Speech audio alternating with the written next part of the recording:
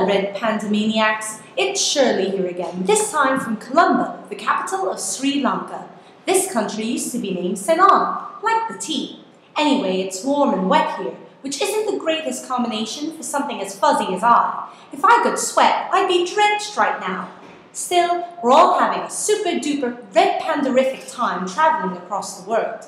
So many interesting places to see and things to do. So many hugs from gleeful strangers.